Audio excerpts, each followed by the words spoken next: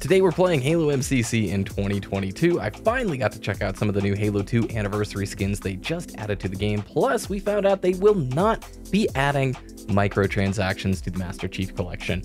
If you have not been paying attention to the world of Halo, so much has happened in the last few weeks, from changes with the leadership, and one of those immediate announcements that we saw really quickly is that the Master Chief Collection is not going to be adding microtransactions after all.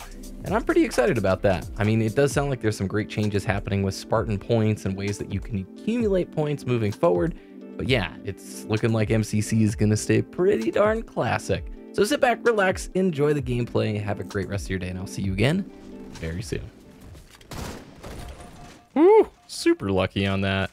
So I've been trying to get into a Halo 2 anniversary match for quite a while. Pretty excited we did. I figured it was a good day for some chill Halo. Why not, right? I want to try out the Modern Warfare 2 beta, but that thing is $70. Like, you have to pre-order the game in order to get early access for the open beta thing. Also, you can't really... How is it an open beta if you have to pre-order the game?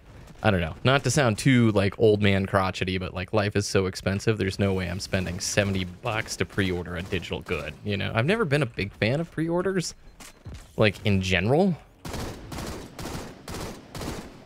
especially for a digital product. If it was something that had a limited run or something like that, that's physical, okay, then I understand it. If there's manufacturing involved, but when you're dealing with a digital good, why? Why would you do that? You know. Also, check out the new battle rifle skin. Halo 2 Anniversary on this latest update got itself some really cool skins. That was all I had, really. My man. Bear Paws Malone. That's kind of a cool name. Oh, did we trade? We traded. That was a very spongy little trade right there. If any of you are playing the new Modern Warfare 2 beta, could you let me know how it is? How is it on PC? I liked MW 2019 quite a bit. Oh, dang it, man. Nice job. Really liked MW 2019. I'll probably end up buying MW2. But again, I don't know if it's principle or what, but I'm just not super psyched on a $70 pre-order. So I won't belabor the point. Dude, I can't get over how good this skin looks. Look at it. Rainbow style. It's great.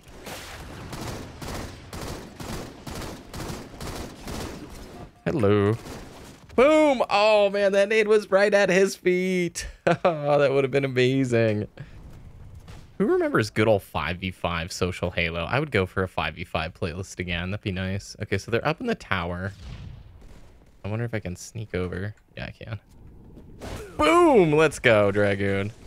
Oh, I'm getting shot by two people. I would have won that fight if it was just the 1v2 there, I think. Good old 5v5 Halo 3. Come on. It doesn't get any better than that, man. Here comes the nades. Boom. Here comes the nades. Ready or not? Did they go low? Oh, he did. He's active camo with the rocket launcher. Well played, bro. That was sneaky. That was the big brain play right there. Got it right before the regen and then get hammered. Oh, my word, dude. Oh, no, our split screeners are dropping the ball. At least they're probably having fun, though, right? Oops, sorry, man. Oh, what an aid, what an aid! The big brain plays, yo. Out and about. Let's go, man. Where's those rocks? Did we get them? We got them. I love Orbital so much. Well, I don't love it, but it honestly just reminds me of the good old map pack days, right? Oh, sorry. I'm sorry. I shouldn't have looked away. I'm sorry. I knew everybody's going to come that way. So here we go. All the nades, all the nades, all the nades. Last long enough. Oh, there we go. And the nade play worked out. So if you have not been paying attention, the world of Halo has had a lot happening the last few weeks. Bonnie Ross has a family member with a medical thing. So she had to step down from 343, which is very sad, in terms of the family member thing. I wish him all the best. Hope there's healing. And if you've ever had a family member go through something, man, long-term care or hospital stuff, it sucks. Super sucks. So I just wish the best on that front. The folks that they've put in charge, Pierre Heinz, Long Bomb, maybe? Okay. Dang it. But maybe 117 up there can do it. 117. Oh, I didn't get around to it at the right time. What a nade, bro. What a nade. Pierre Heinz, I think that's how it said. He was really heavily involved with the fixing of the Master Chief Collection. And now he's in charge. And I see that as a really good thing. Honestly, it feels like with Infinite, there's just so many limitations, it seems like, with how quickly they can produce and deploy content, that something had to change. There was no way things could continue the way it was, because players can't be getting like 4 maps a year and expect it to be like a competitive live service style game. You know, you gotta be putting out quite a bit more. Granted, the level of competition for live service games has gone up quite a bit, but they weren't even hitting like what bare minimum would be for a game that came out a few years ago, you know. So I'm overall excited. I think it's still gonna take time. Like all of these shifts, we're probably not gonna feel the effects, I'm gonna bet, for about a year, maybe more. I'm thinking season 3 is probably where the shift is gonna occur. Right on the edge of that regen. That's pretty smart, honestly. I might just chill until the regen gets through.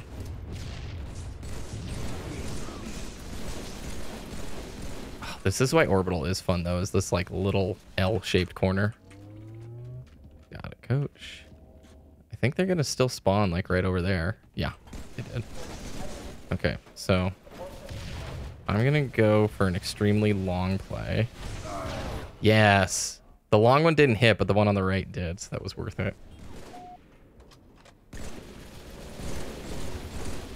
It does seem like Forge is gonna be able to probably carry the game quite a bit, if they're able to get maps into matchmaking. Like if they're like, the UI doesn't let us put things into the mix, then it's gonna be like, whoa, that's not gonna work. But I'm ready to play some Forge maps. I'm sure like the first thing people are gonna forge is gonna be like Narrows and Guardian and Warlock and yeah. What would be the first classic Halo map you would want to see added back in Halo Infinite Forge? I want... Oh, there's Sprint. So that's hard. I'm trying to think which ones would play the best with Sprint. Oh, what an aid! Let's go! Oh, nice shots. Those are the gunfights that I wish I was on controller still for, because you don't really like, you sort of feel the direction it's moving. I'm just gonna pull back here because I'd rather not lose the last 2 snipe shots. All right, this might be an unpopular answer. I think Haven from Halo 4 could actually work really well in Halo Infinite. That's not a classic map. I know, I get it. Oh, dude, why?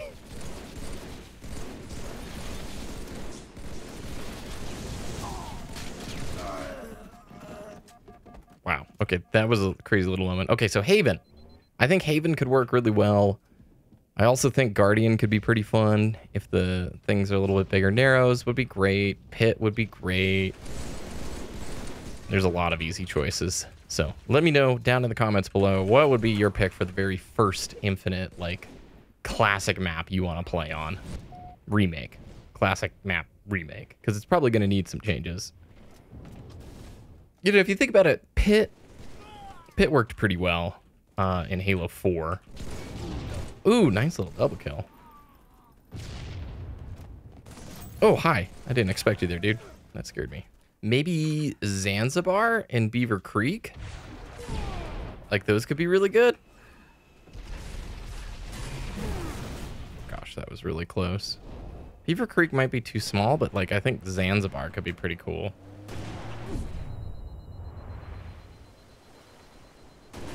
Nice. Oh! I needed to be Neo to stop the bullets there from flying. Got him. Oh my gosh, Halo 2 Classic always is gonna feel so good, man. With that, I just want to say thanks for watching. If you enjoyed the video, please like it. And I hope you have an awesome rest of your day. Have a great weekend as well. Oh my gosh. So many BRBs right there, or BXBs. And we'll see you next time. Thank you.